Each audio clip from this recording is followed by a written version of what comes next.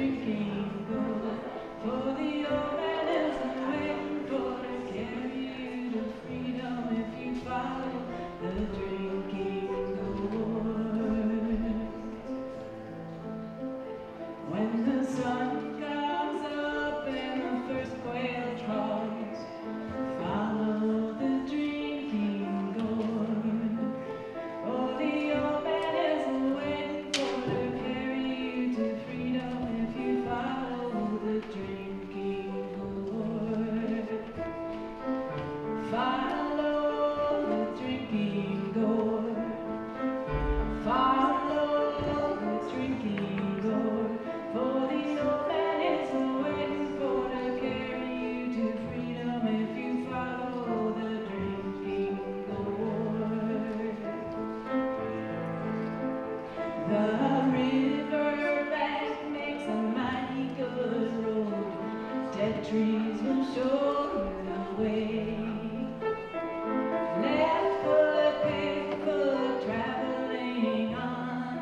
Follow the drinking gourd. Follow the drinking gourd. Follow the drinking gourd. For the old man isn't waiting for to carry you to freedom if you follow the drinking gourd. The river ends between two hills. Follow the drinking gourd. There's another river on the other side. Follow the drinking gourd. Follow the drinking gourd. Follow the drinking gourd. For the old man is waiting for to carry you to freedom if you follow the drinking gourd.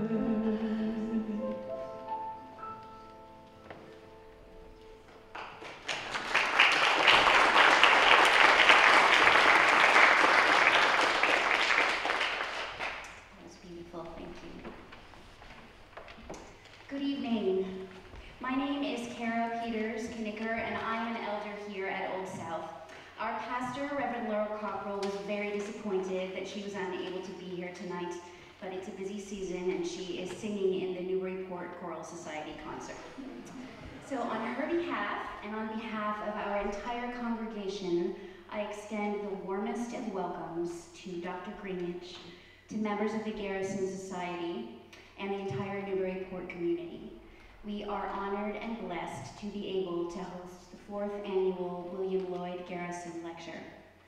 We are in fact so happy to have you here that we would love to have you back. So there's a list of all, I am obligated to do this, and I want to, a list of all our offerings during this season, and we'd be delighted to have you join us for any of them. I would draw your particular attention to our Blue Christmas service, which will be held next Sunday, December 17th at 7 p.m. We all know that it's a dark and stressful world, and sometimes our souls need a respite from the loud noises of this season, and so this service offers a time of reflection and space for sadness and a message of hope. And of course, there's our lovely Christmas Eve candlelight service of lessons and carols. At Old South, we are keenly conscious of the weight of history. William Lloyd Garrison, as you know, grew up right next door, and our own founder, George Whitefield, lit the spark of the Great Awakening. He preached what was then a radical message of equality in the gospel of Jesus Christ to diverse crowds that included indigenous and enslaved people. Unfortunately, his support for slavery in the colony of Georgia, where he ran an orphanage, was tragically inconsistent with his views on spiritual equality. As followers of Christ, we believe in the power of confession and repentance, and we pray for a new great awakening among believers and non-believers alike, one that fully embraces the complexity of history and the ongoing need for racial justice. We are so grateful that you are including Old South in these valuable conversations. I'd like to offer a prayer written by humanitarian educator and civil rights activist Mary McLeod Bethune. Bethune was born to formerly enslaved parents in 1875 and died in 1955. Among her many accomplishments, she was the co-founder of the United Negro College Fund. If you are inclined, let us pray. Father, we call thee Father because we love thee. We are glad to be called thy children and to dedicate our lives to the service that extends through willing hearts and hands to the betterment of all mankind. We send a cry of thanksgiving for people of all races, creeds, classes, and colors the world over, and pray that through the instrumentality of our lives, the spirit of peace, joy, fellowship, and brotherhood shall circle the world. We know that this world is filled with discordant notes, but help us, Father, to so unite our efforts that we may all join in one harmonious symphony for peace and brotherhood, justice, and equality of opportunity for all. The tasks performed today with forgiveness for all our errors, we dedicate, dear Lord, to thee. Grant us strength and courage and faith and humility sufficient for the tasks assigned to us. Amen.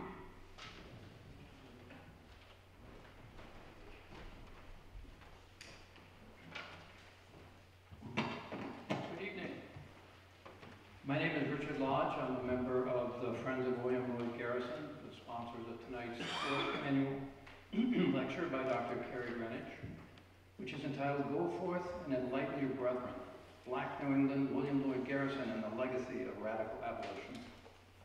First, some housekeeping notes. There are exits behind you on Federal Street and behind me to the right on School Street. Please silence your cell phones. There are baskets in the church for donations for next year's lecture, and also baskets for donations to support this great church.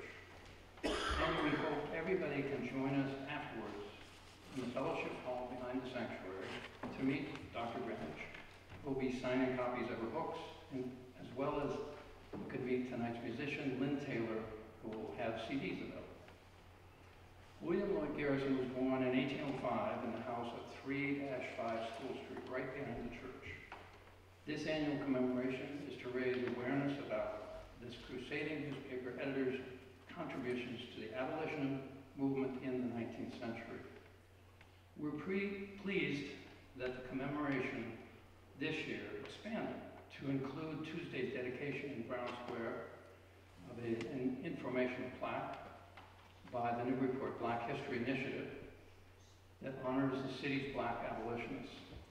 And on Wednesday night, there was a lecture by Jody Viner, one of the three members behind that initiative, highlighting the work of little-known black abolitionists in Newburyport who helped inspire and radicalize Garrison.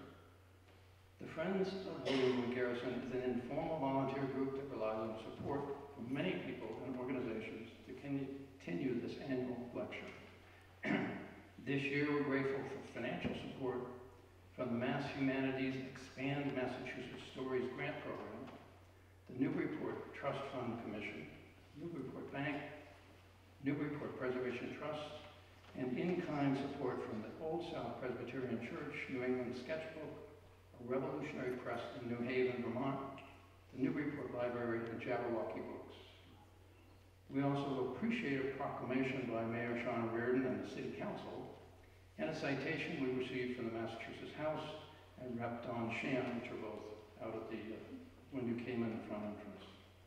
I also want to acknowledge tonight Frank Garrison and Edith Griffith, who are direct descendants of William Lloyd Garrison. They're in the audience tonight.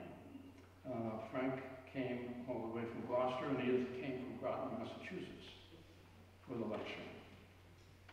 Our speaker tonight is Dr. Kerri, the author of The Grimkeys, A Legacy of Slavery in an American Family, and the book, Black Radical: The Life and Times of William Monroe Trotter. Dr. Greenwich is a Mellon Associate Professor in the Department of Studies in Race, Colonialism, and Diaspora at Tufts University, where she also co-directs the African American Trail Project.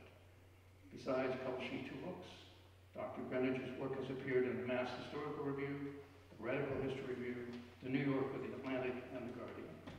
Now I'm pleased to introduce our speaker, Dr. Kerri Greenwich.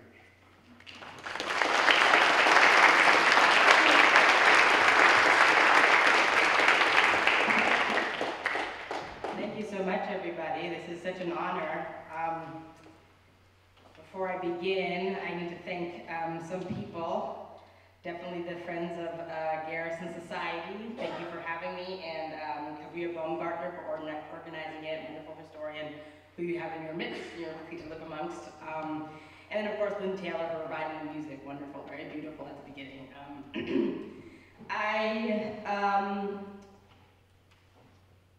When I was preparing for this talk, I was wondering how I would address the complexities that some of us have touched on prior to my coming up onto the dais. Particularly the idea that we have in Newburyport and in Garrison a monumental figure in terms of human rights and civil rights and activism in the abolition movement. At the same time that can exist aside, the Black communities that informed and shaped and radicalized his view on the possibilities of anti-slavery. I was also very much pulled by the idea that of my own connections to Newburyport. Get it go? The switch? No.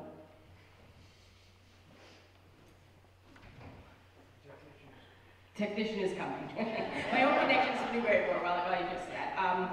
My grandmother was born in Portsmouth, New Hampshire in 1915. Her father, my great-grandfather, was a graduate of Dartmouth College and raised his 8 children. My grandmother was one of 8 in Portsmouth, New Hampshire.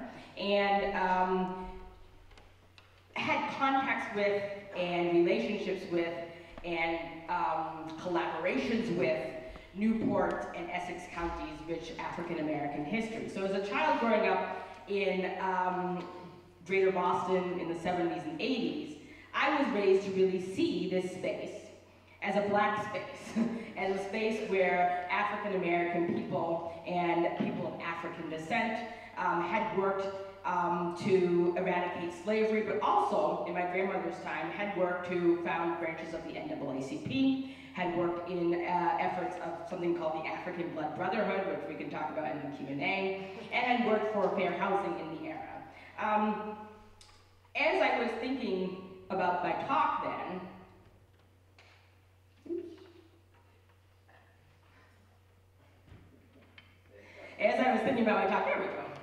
I was reflecting on the fact that all of that history, all of my exposure to that history in this place of Newburyport, has shaped the way that I approach looking at this complex history as a historian. The image that you see here is of my grandmother with her siblings at Maudsley State Park. This is a picture of them attending a commemoration to Garrison in the 1930s. And one of the things that my grandmother pointed out was that people of African descent, Black people in the region when she was a child in the 19-teens and 1920s, were the people that kept Garrison's memory alive by having celebrations at Maudsley State Park and in people's private homes. I also recall, as I was kind of figuring out how to do this speech, my own past as a child in the 80s coming to visit my great aunt who lived on Purchase Street. This is an image of myself and with my crazy glasses on in the 80s. On Purchase Street at my great aunt's house. She lived in Newburyport from roughly the 1940s up until her death in 1987.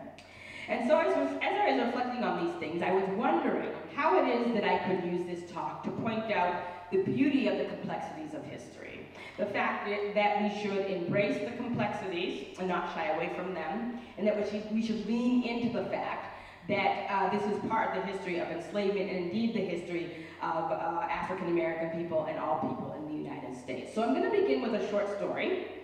I like stories, it's how I came to history to begin with.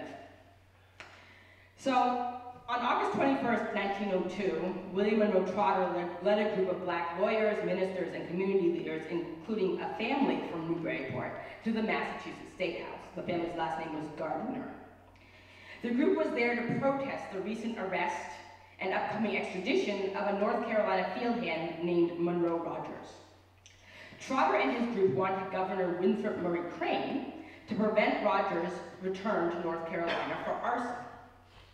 1 year earlier, in 1901, 2 black boys, ages 14 and 17, were brutally lynched in Greensboro while sitting in jail on vagrancy charges. It was no wonder then that Rogers fled his home outside of Charlotte for his mother's house in Massachusetts after confronting the landlord over unpaid wages. The white man's barn mysteriously burned down days after the confrontation, and there was no guarantee that the 22-year-old black man would receive a fair hearing. Rogers fled to Brockton, where he sought refuge with family and kin. He said in his letters to black people in Boston that he had heard, quote, of the name of Garrison and recognized that it was a safe haven. He was arrested in Brockton 1 year later after his arrival from North Carolina by a safety commissioner who alerted Massachusetts of Rogers' whereabouts. Trotter mobilized grassroots protests that prompted the meeting with Governor Crane. The group argued that failure by North Carolina to enforce the Equal Protection Clause of the 14th Amendment, as evidence in the state's unwillingness to investigate or prosecute the recent lynching of the teenage black boys, that this prevented Rogers from receiving a fair trial. Let Massachusetts remember her history, the old days of Garrison, of Walker, and of Phillips, said The Guardian, and protect those who seek refuge from Southern barbarism, end quote. Despite this plea, the notion that militant black abolition could be repurposed to serve 20th century demands for radical civil rights was anathema to the politics of the time. Indeed, public black radical protest was so distasteful in 1902 that the Boston Globe accused Trotter of, quote, stretching things when he connected Massachusetts' responsibility to Rogers to the state's antebellum personal liberty laws, an effort pursued and supported by William Lloyd Garrison. The Attorney General was also dismissive of comparisons to the black radical past. He ruled that Massachusetts had no legal basis for detaining Rogers, and in his ruling he actually cited Garrison as, quote, a radical from our past who is best left to the dustbin of history. Booker T. Washington, president of Alabama's Tuskegee Institute and the most powerful black man in the country, confirmed white insistence that Rogers should return to North Carolina for, quote-unquote, judgment. The school principal personally contacted North Carolina's governor, who advised him against, quote, giving in, end quote, to the, quote, unreasonable demands of colored Boston's tiny but vocal minority who are beholden to a past that they don't entirely understand, end quote. In response, Rogers' attorneys, much like the radicals of old, filed a writ of habeas corpus, arguing that North Carolina improperly indicted Rogers after he fled the state. Unfortunately for Monroe Rogers, conservative racial accommodation triumphed over radical black demands for his protection. On August 30th, 1902, as the Attorney General reviewed the writ, Brockton police officers who were supposed to transport Rogers from Boston instead put him on a train back to North Carolina. There, he stood trial for arson and attempted murder despite lacking an attorney, and even though the white man whose barn he supposedly burned failed to testify. Rogers was ordered to solitary confinement in the state penitentiary for a minimum of 15 years, but died of septic pneumonia 4 years later in 1906. William Monroe Trotter, the architect of this protest, was born in 1872, 7 years after the end of the Civil War, and 4 years before the death of his childhood idol, William Lloyd Garrison. And yet, from the moment he started The Guardian in 1901 until his tragic death in 1934, Trotter kept a bust of Garrison on his desk in his office on Boston's Newspaper Row. He believed that he would walk in the footsteps of Garrison. I believe that I pushed the old man, he said, to become more radical on behalf of the colored people, end quote. Part of Trotter's connection to the Liberator editor was personal. His father, the Civil War Lieutenant James Monroe Trotter, knew Garrison and his family. Born enslaved in Mississippi, but educated at a school run by Garrisonian abolitionists in Cincinnati, Lieutenant Trotter served in the 55th Massachusetts Regiment under George Garrison, William Lloyd Garrison's son. Even more than his personal connection to Garrison, however, was Trotter Jr.'s insistence that radical abolition was a black-led movement. that it could be recontextualized during the long year of Jim Crow, lynching, and disfranchisement at the turn of the 20th century to further Garrison's commitment to racial equality, even, Trotter said, if the old man himself might have fallen short in his daily life. This recontextualization was evident in the Romer Rogers protests, which galvanized grassroots Black community activism in the face of federal neglect and northern white apathy. It was also evident in Trotter's founding of the Boston-based National Equal Rights League in 1903, and in his support alongside W.E.B. Du Bois and others for the Niagara Movement in 1905. Du Bois frequently vacationed here in Newburyport and associated with his family, the Gardners, who lived on Purchase Street and on Water Street. As, quote, John the Baptist of the Niagara Movement, end quote, Trotter acknowledged, quote, with deep thankfulness the help of our fellow men like the abolitionists of old, even as he insisted that, quote, unquote, only the colored people themselves can strike the blow, end quote. And yet, as Trotter emphasized across every issue of The Guardian between 1901 and 1934, radical abolition may have been memorialized by early 20th century white New Englanders as a movement of benevolent white men like Garrison, who were supposedly drawn to anti-slavery by their own innate sense of Christian right. But this was a mistake, Trotter insisted. It does not mean we throw the baby out with the bathwater, he said. We must continue to respect and learn from Garrison, even as we question him. Radical abolition and the militant agitation for civil rights that it produced was born and shaped, its parameters set and instigated by Black people themselves, as Trotter acknowledged, and as Garrison said and stated frequently in his private papers. Radical demands for Black liberation and human justice emerged from Black communities whose agitation challenged white reformers like Garrison and his contemporaries. Take, for instance, David Walker, whose 1829 appeal demanded justice for quote-unquote colored people, in addition to slavery's immediate and uncompensated end, while Garrison still flirted with Benjamin Lundy's more moderate genius of universal emancipation. Born in North Carolina and active in Boston's Black community during the 1820s, Walker spoke directly to, quote, men of color who are also of sex, challenging them to, quote, go forth and enlighten their brethren to the violent hypocrisy of an American republic built on slave trading and oppression. It was Walker and his Black radical allies on the north slope of Boston's Beacon Hill who founded the first radical anti-slavery organization in the country. You see the advertisement for it here. The Massachusetts General Colored Association, unlike Garrison's New England Anti-Slavery Society in 1833, was entirely led by Black men who linked emancipation and slave rebellion to a radical reimagining of Blackness beyond the emerging field of racial science espoused by Thomas Jefferson and other Republican thinkers. Unlike the New England Anti-Slavery Society, which the MGCA eventually joined, Walker and his fellow Black radicals, including MGCA president and Gloucester native Thomas Dalton, insisted that slave rebellion and militant Black political consciousness were as important to the cause of anti-slavery as anti-colonization and general social reform. While most anti-slavery reformers balked at Walker's appeal, dismissing it as incendiary and accusing it of being written by a white man, Garrison was sympathetic to the sentiment. As a pacifist who believed that no aspect of the American political system could be used to effect immediate emancipation, Garrison insisted that he sought, quote, submission and peace as a liberator, not rebellion. Still, even he concluded that it was, quote, not for the American people, particularly the whites as a nation, to denounce it as bloody or monstrous. Mr. Walker but pays them in their own coin, but follows their own creed, but adopts their own curse. We avow, he concluded, that if any people were ever justified in throwing off the yoke of their tyrants, the slaves are that people.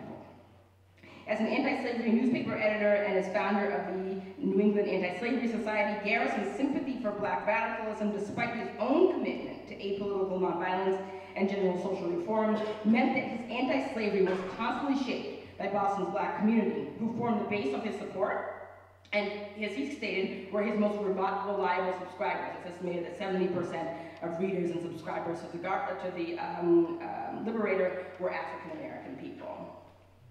It is not an overstatement, then, to take seriously the words of William Monroe Trotter nearly 70 years after the Liberator's first issue, in which the Guardian editor insisted that, quote, without the colored people of the city of Boston, indeed, without the colored people of the world, the whites could not fathom justice. we, in holding a mirror up to nature, Trotter concluded, alluding to Shakespeare, we, in holding a mirror up to nature, are the conscience of democracy, the impetus for the country's creed, end quote. I argue as a historian, leaning into the complexities of Garrison, of slavery, of anti-slavery, of abolition, I argue that black people are the architects of radical abolition. And I argue that to make this argument is to complicate self-satisfied claims that somehow people came to anti-slavery naturally. That somehow people, as citizens of a predominantly white city like Newburyport, came to embrace anti-slavery of their own accord. Indeed, I would argue that to argue that black people are at the center of abolition and radical politics is to argue as well for a reconceptualization of how we talk about heroes of the past. Not as a way to denigrate them, but as a way to fully account for the central role that black people and communities have played in America's reckoning with its racial past. It is this reckoning that I argue that will ultimately deliver us as a country from the racial abyss. By way of example, I will conclude with a story and then open it up for questions.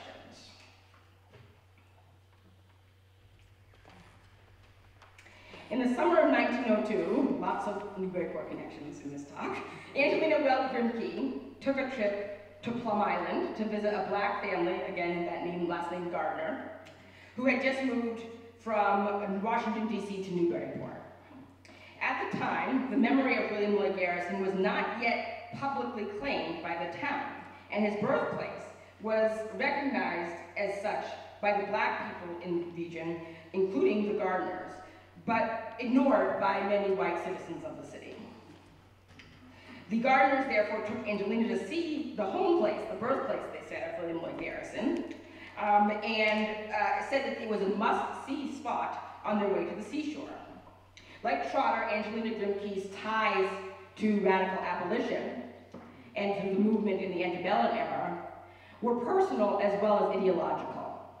Her great aunts, Sarah and Angelina Grimke, were slaveholders who fled to Philadelphia in the 1820s and converted to Garrisonian abolition. In fact, as a little girl in the Hyde Park neighborhood in Hyde Park, Massachusetts, Angelina Wells Grimke, who you see here, spent most of her time with her uncle Theodore Weld, who was a radical abolitionist in the vein of Garrison and who credited his own activism to Garrison and the Liberator. Yet in 1902, Angelina Grimke was unimpressed by Garrison's home site and by her friends' attempts to memorialize the Garrisons and the moment. We tell stories of the past as a form of congratulation, she moaned to a friend in a letter as she described the incident. What we need is to embrace the inhumanity of it, to reckon with all of its ugliness. I argue that the Grimkes, the Trotters, and indeed most of the stories that we tell about black families and about families in general ask us to lean into these complexities, not to hide from them.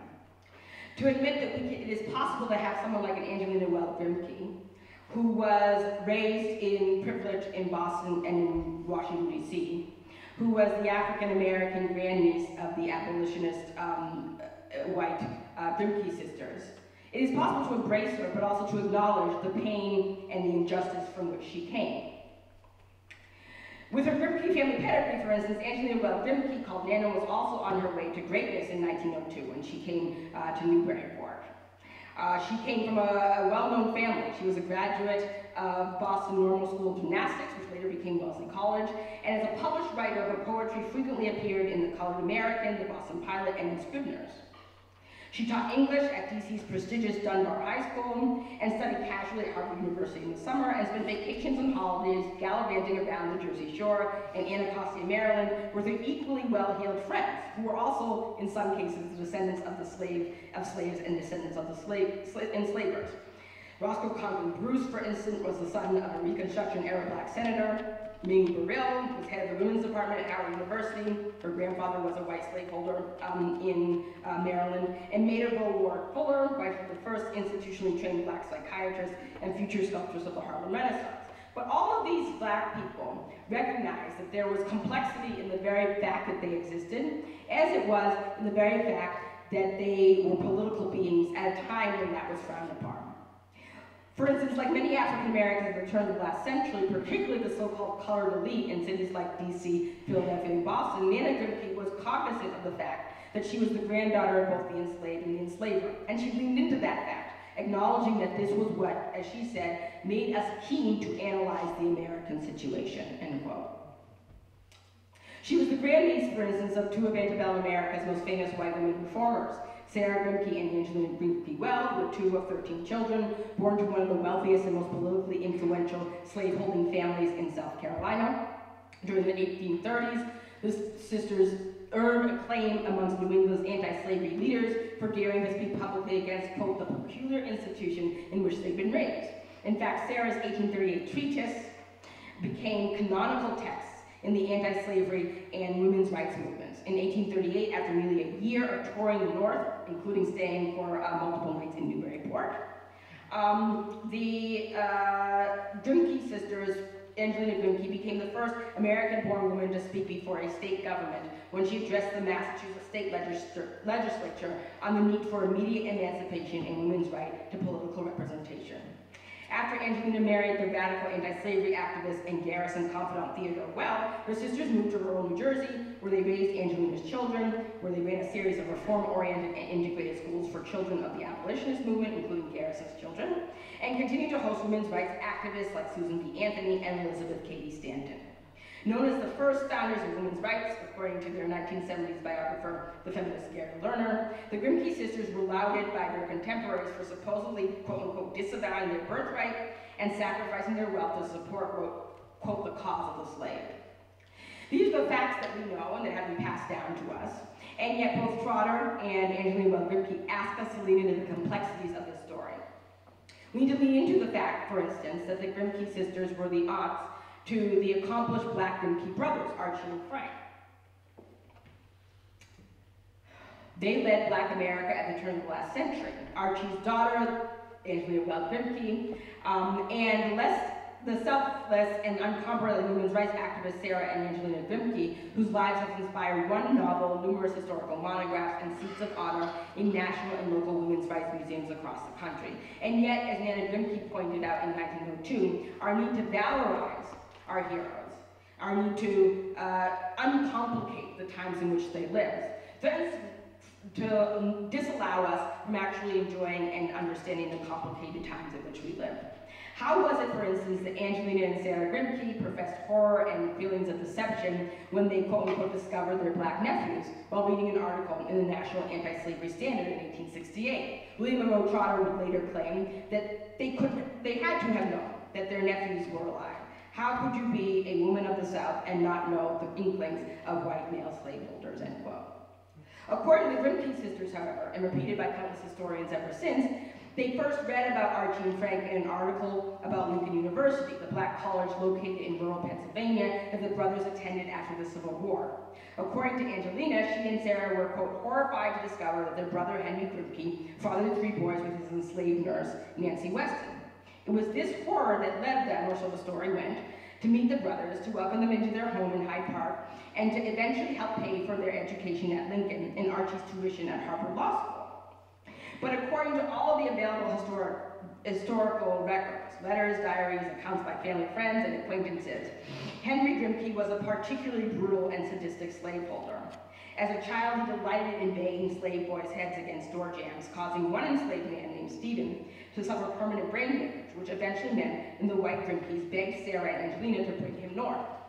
His head injuries, they argued, meant that he could not fetch a good price on the market. Sarah, Angelina, and 2 of their other sisters eventually arranged for Stephen to live with them in New Jersey, an act of supposed selflessness that was actually revealing for how unsympathetic the 2 white women remained about their family's culpability in slavery's inherent brutality. When Stephen arrived in New Jersey and couldn't work, due in part to the permanent brain damage wrought by Henry's violence, the sisters complained that he was, quote, lazy and shiftless, while publicly providing him with a home and a place to stay. This is a complex story. It can be a painful story, but we must lean into it and acknowledge it in order to come to some form of racial redemption. Then there's the matter of the Grimke brothers themselves, men who ascended the ranks of the talented 10th, only to reveal in private letters, diaries, and public speeches their own disdain for what they called, quote-unquote, the Negro masses, end quote. Raised by their mother, Nancy Weston, to see themselves as exceptional, to believe that they were, quote, colored Westons, and that the greatest blood of the South flows through their veins. This was her words, not mine. Both Frank and Archie used the same derogatory language that Sarah and Angelina used when talking about the, quote, unquote, lowly slave, to describe what the brothers saw as the, quote, creeping immorality and looming irrespectability of, quote, the majority of our colored people, end quote. As pastor of the 15th Street Presbyterian Church, for instance, Frank transformed that institution, founded by John Cook in the 1840s, from a welcoming congregation of all classes of colored people into a bastion of postbellum color politics, to use the words of one of his most famous parishioners, the Black Senator Blanche K. Bruce. Although Grimke transformed 15th Street Presbyterian into a vibrant center of civil rights activism, he also policed its parishioners. He talked about their private lives. He suspended one woman and many women members for supposed impropriety, and he publicly criticized working class and darker-skinned black people and residents for their supposed shiftlessness and tendency to, quote, hang bare-armed out of windows and give the white citizens every reason to distrust us, end quote. Similarly, as consul of the Dominican Republic, Archie often referred to the Dominican peasants as, quote, incapable of self-government and, quote, in need of economic intervention from the Yankee businessmen. Here he sounds more like a racist white northerner overseeing the confiscation of freedmen's lands in the 1860s than a black man dedicated to racial equality. It was through Archie's negotiations with the violent government of both the US and the Dominican Republic that US businessmen seized Dominican land for sugar plantations that eventually facilitated America's colonial violence in that country well into the 20th century. So what are we to make of all of these complex stories? How are we to address them? How can we use them to inform and to shape the way that we encounter issues of inequality and racial injustice in our own time? One thing I would argue is to embrace and to look at and stare straight in the face the contradictions that exist in American history. What would it mean, for instance, to acknowledge that Charlotte Fortin Grimke, seen here, Francis Grimke's wife, first graduate of what becomes Salem State University in Salem, Massachusetts, what would it mean to embrace her both as a phenomenally gifted intellectual in her own right, as well as someone who, by the end of her life, distanced herself from the black community from which she came? What would it mean, as well, to lean into the fact that the Grimke sisters, for all that they did for women's rights, for their phenomenally profound statements of anti-slavery sympathies, and for their support for individual black people occasionally within their own private lives? What would it mean to embrace the fact that within that history remains the idea of white dominance and assumed black subjugation? I would argue that this is the beauty of American history. This is the beauty of being a historian. Being able to look at the historical record as it stands and examine the historical facts as they exist, and not shy away from them, but to acknowledge that this is what American history is. I will close with a quote by W.E.B. Du Bois, who argues that nations reel and that from this history, and that this history continues to exist. And yet, as human beings, as Americans, as creatures on the planet Earth, it is our job to lean into those complexities. Thank you.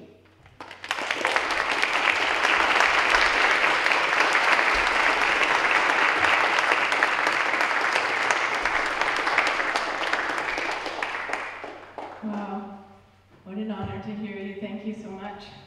And I myself am a product of that complex history that you spoke of. My grandmother, and going all the way back, I'm fortunate that my family tended to lean into the complex history that you spoke of. And where you talk of the legacy of radical abolition, I feel that I have been blessed to have that radical passion passed down through the legacy of my grandmother and her grandmother and her grandmother, who were all complex and the result of the slave owner and the slave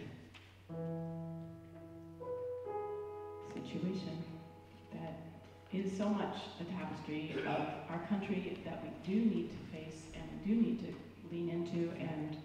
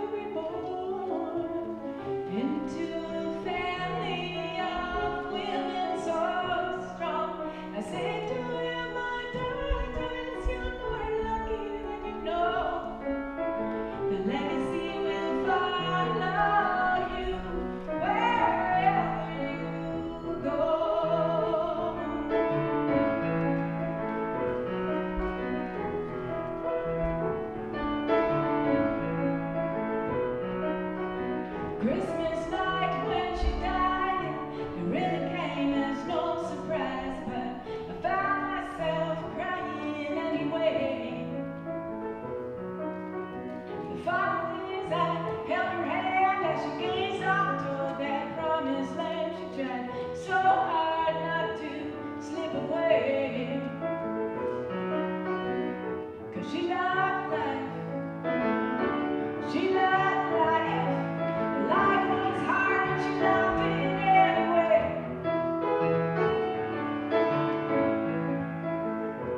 She was the abandoned daughter of a schoolgirl and a gambler. She was born light-skinned in a dark southern town. Her grandmother raised her till her mama got to take her up to Cleveland and a new life she found. She was a white-looking black girl, a white-looking black girl, a white-looking black girl looking round. And she went to the Episcopal church, 'cause that's where all high yellow went. And they said she shouldn't play with the dark kids, 'cause she was like she could pass for white, and they hoped and prayed that she just might, but she refused to fake that. She said the segregation of the segregated, the darker your skin, the more you're hated. White-looking black girls standing naked.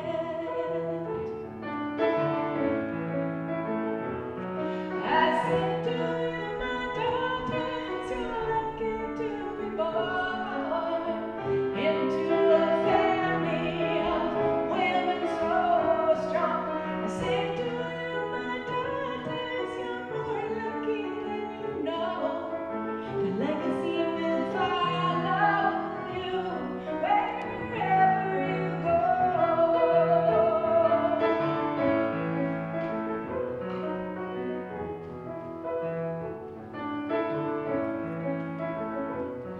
Well, by the time I knew her, her son was my father, and he married a white woman, and she is my mother, and she'd tell me stories, and sometimes I'd listen, but I took for granted the legacy given, but I hear it now. I know it now. I know it now down in my soul.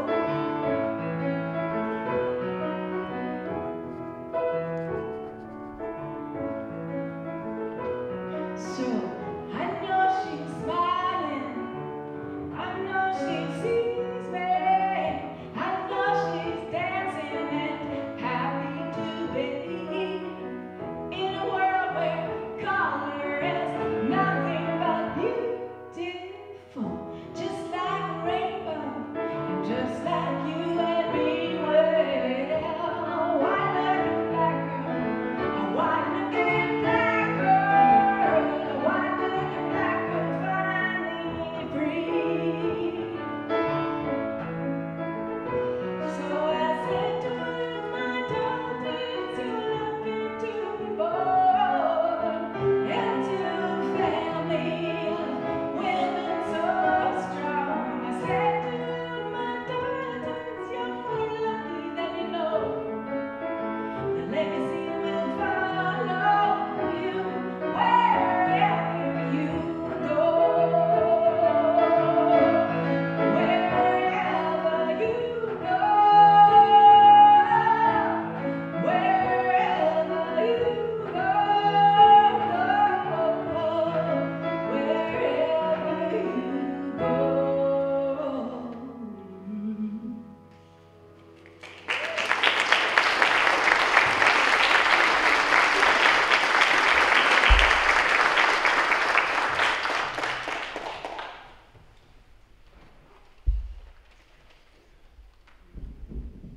Thank you. That was great. We have time for some questions, so I hope you've been sitting here mulling things, and I'll run around like Phil Donahue or something, and somebody else. That's an old guy joke, I guess.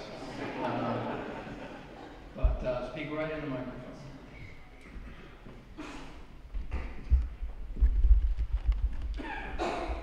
Hi, black people who must have been around in 1964 when the Civil Rights Act was signed by President Johnson, and maybe even in the 1950s when the Brown versus Board of Education decision came down.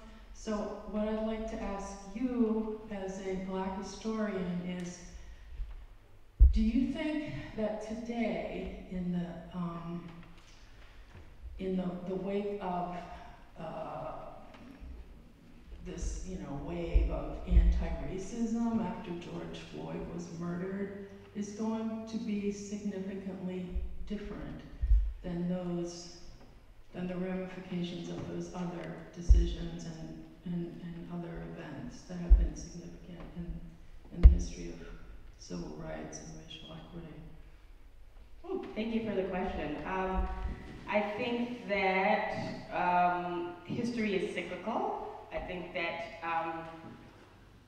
things that occur in this country regarding race and class and injustice have often occurred before.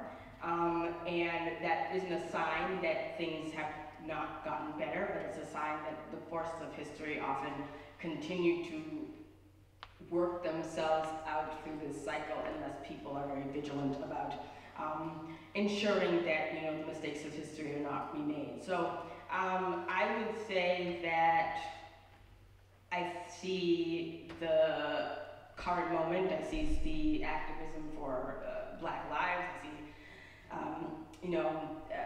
struggles for racial justice in the present as sort of part of this very, very, very long history, and it feels new to us, like all of us, because we're in it, right? And everybody thinks that what they're in is new, but it's sort of this long history that has occurred before, and that doesn't take away from the significance of the moment. But it does actually, I think there's a power in that, because realizing that historically, we're in a moment where this has happened before, but we're also in a moment where it can be prevented from happening again, right? So we're in a moment where, in Trotter's time, lynchings were ubiquitous and happened, and people have this idea, well, they just are a feature of American culture, and yet we now live in an era where the racial violence continues, but the sort of type of immense white mob violence against black people, like under Will Rogers, do not occur on the regular basis as they occurred in 1901, 1902. So I think that is to say a roundabout way of saying that I think we have to look at history as something that is constantly occurring, and that evils in society, injustices in society occur because we kind of don't learn the first time on how to prevent them or how to stop them. And we tend to, because we're in our own time, we kind of think that our moment is kind of singular. I do think what is unique about protests of the past, say, 10 years is much of what was unique of radical movements in the late 60s, which is that you have a lot of younger white people get involved in these subjects for the first time. That is a good thing, but it's also a dangerous thing, because we know that historically what has then happened is that the forces against that movement have been even stronger, because it's not just black and brown people protesting, it's young white people, middle class people protesting, and that can tend to lead to, from the Black Panther Party to Reconstruction era to the 1920s, and go on, right? That has been the sense. But I think that we are kind of in the cycles of history, and I don't see this as a moment that's going to cure everything at all, but I think it behooves us to sort of acknowledge that we're kind of in this long trajectory of kind of this struggle that, is ongoing. Thank you. Another question? Got one over there.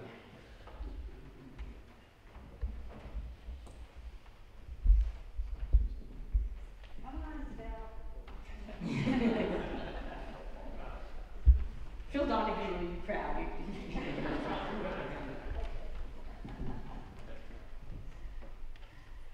For many of us who came of age in the 1960s, and I'm speaking for myself, I feel very discouraged, and I feel such a weight of sadness at where we are in America today. You have the advantage of being with young people, which I do to some extent. I have grandchildren and they're wonderful. But do you feel that your students are hopeful, or do you feel that they also sense that weight, that sadness? That's a good question. I think it depends on the, I don't think there's a general, I don't think I can generalize with students. I do think that students are overwhelmed, and I think what younger people, say under the age of 24, have gone through in the past, say 10 years, I have a lot of sympathy for. I mean, I can't imagine. I'm a nerd, naturally, love to learn. I can't imagine if I had been in high school with COVID and having to go to school online. That's unprecedented, right? The way that we force younger people to and just expect them to behave like it's normal for those 2 or 3 years. When they're online, there's Zoom, and who knows, whatever other learning ways that people learn might be different than the Zoom thing. So I think that students are overwhelmed, and I don't think that as a society we have really dealt with the trauma of the past 10 years for younger people, and the fact that you have police violence, you have the political upsets we've had, you have climate change, and then you have this pandemic, and people have kind of just think that it's over and moved on, and yet you came of age in that, right? So you came of age seeing people just die, right? And having to go to school online in this weird space. And I see it in my students who are in college, right? I joke with them, and it's completely understandable that it's like they're 3 years behind, right? All of them, even kids who are very privileged who go to Tufts, right? And that's not through any fault of theirs, it's through what they've done through, but nobody acknowledges that that's where we are, right? And when we talk about history, people need to acknowledge and lean into that. It's horrible, right? Kids who are now in college lost 3 years, even those who were very fortunate, who had wonderful experiences as you can have, and that they lost, right? And so I hear that a lot from students, and see that a lot in sort of just their way of how they're grappling with the world, that all of their understanding of protests and politics comes from that. And I think that as a society we have to lean into that, right? That's a real thing, right? Some generations had the Great Depression, they came of age in that. Some students, younger people, came of age in the 60s. This generation has come of age in this moment, and the problem is that we don't really acknowledge that that was a thing, right? We kind of just think, oh, get over it. We talk about learning loss, we get sort of mad at students because we think that they're delayed, but we don't really think of what has actually gone on for younger people in the past 10 years. So I don't know if that answers your questions. I'm somebody who tends to not look to younger people to save us all, but I do think that there is an opportunity within that chaos and within a lot of the damage that the past 10 years has done to students. Again, even students who are doing very, very well, who are on the outskirts, tough students, top in the country, they're going on, they're getting jobs, but they're, that's a weight that they're carrying. And what is phenomenal to me is seeing how it is that we as a country, when this generation becomes in systems of power, what is that going to look like? Given that that's the reality, again, and a reality that few people acknowledge is very real. Other questions? I have a question. We, in the society, even after slavery was abolished, people became political and voting in people to be politicians, to make laws to keep people in slavery. As you stated, for vagrancy, people were put in jail because they didn't have jobs, they didn't have homes to stay, so they were on the street. So that was used as a law to keep people in slavery. So today, how are we going to get society to understand that as a whole, we must stop putting people in power that continue to make the laws to keep people, minorities, the unprivileged, the disenfranchised, downtrodden? It's a good question. I think that, I mean, one of the things Trotter said, you know, in the early 1900s, was really telling people that voting and getting people into power is because of the way the system works. You have to get them in who are working on the side of the people, but you have to have the communities themselves realize that they are the arbiters of who ends up in that position. And that takes a lot of sort of grassroots galvanizing of people to realize that you know, it doesn't have to be this way. If you are dissatisfied with the candidates, right, there are ways that you can work to it. But I would also argue that we are in a moment where people are disenfranchised in other areas of the country, not necessarily in where we are. It doesn't mean that, you know, voting disparities don't exist in Massachusetts, but, you know, we are in an era where the Voting Rights Act has been peeled back, and we are not used to living in a world, at least, you know, people of my generation who were born in the 70s, of living in a world where that looks like. And so what that looks like is that people don't have a way to elect people to office in many parts of this country who are going to do what they know they need to have done. So I think that is a big barrier, and I think that is a very real hindrance to people doing that. I would say, though, one of the things that is paramount is, and this goes back to the 1960s when you had people working at freedom schools in the South and educating people, is working on a grassroots level to educate people about how the political process actually works and what it is that what their options are within the very brutal system that they exist in, right? And the fact that you know, there are ways that you can use civil disobedience, there are ways that you can use organization, but it's going to have to come from working within actual communities themselves and getting that community to have a consciousness about what it is that they can actually do in their situation, while acknowledging that we are in a moment where, you know, in many areas of the country, it is not easy to vote. It is not easy to have access to who is actually on the ballot. I was doing some voting rights work in Texas, and it was last year was the primaries, so last year, and the fact that they did not have to tell people where the where you could vote until like a few days before voting happened, and that's considered now legal. Like that's how people are living. And I think we need to acknowledge that is a barrier to people.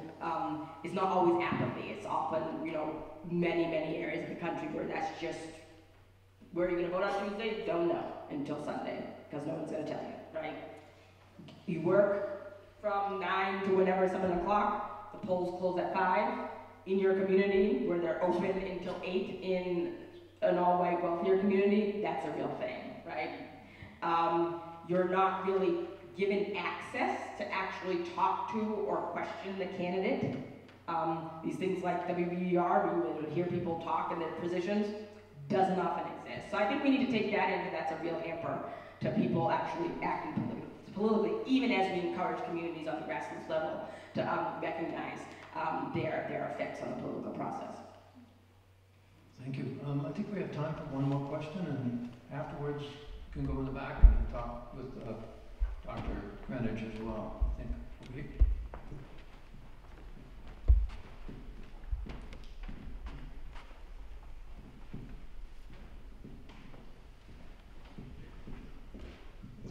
I had a question about the racial blood mixture which has been happening since plantation time, and which I think maybe is happening even more, and whether that's complication just is the same complication it's been always, or whether there's some hope that that would bring change. It's a good question. So one of the reasons I wrote the Grimke book was because I was very, well, number one, my own family is very mixed. My sister was married to an Italian-American man, so my nieces who are now teenagers, are Italian-American and African-American. My cousin, who I grew up with, is half Jewish, so his mother is Jewish and his father is African-American. So I grew up around, you know, recognizing, and in my own family, recognizing that the complexities of blackness and of race, just in terms of families and what that looks like. But when I started looking at the Grimke's, I really wrote that book because when my nieces were littler, there was this sense, this was right after my niece was born, 2007, so right before Obama was elected, it was like, oh, okay, everything's going to be good now because there's more interracial marriage, right, and there's more black and white people being together. And so, therefore, like, that's going to be the hope of the future. And talking to my older relatives who were just laughing because they're like, well, black and white people have been having sex and children since black and white people have existed. So how is this possibly going to be the solution, right, it doesn't make any sense, right? Just looking at our own family where, so-and-so had a, white lover and that's how my cousin, Bobby came to me, right? This is in families. And so I was really interested in families that occurs on that organic level. I think that one of the things we have reckoned with, and this is sort of in the Trotter book, but in the Grimke book as well, and just something that I've been thinking about as a historian, is the fact that you have African American people at the end of slavery who were, and knew that they were, the product of rape between white slaveholding men and enslaved black women. And the fact that that was sort of an open secret, and yet that generation was not allowed to talk about that very violent way that they came to be. And instead, it was seen as a source of shame, and then kind of you got into the 1890s, and it kind of shifted slightly, it became a source of pride, and then there was like this whole idea of passing. So I don't think that is going to save us in any way. I don't think that because I think that, black and white people are inherently mixed in this country, right? And so, to think that somehow mixture is going to change things is not going to happen. And that, in the case of the Grimke family, you could have people who acknowledge that they have these black nephews, right? So they're not saying that they don't exist, and yet treat those black nephews pretty, brutally and cruelly, right? Because of the racial system in which they live at the time, and the fact that, not pushing back against the racial system in which they exist. So I don't think that racial, interracial, again, marriage, children, just looking at my own family, the family history and stuff, is a panacea to what ails the United States. It's sort of acknowledging, again, the complex reasons why, interracial alliances take place or don't take place. So a painful aspect of American history and in many American families. Thank you very much, Dr. Greenwich.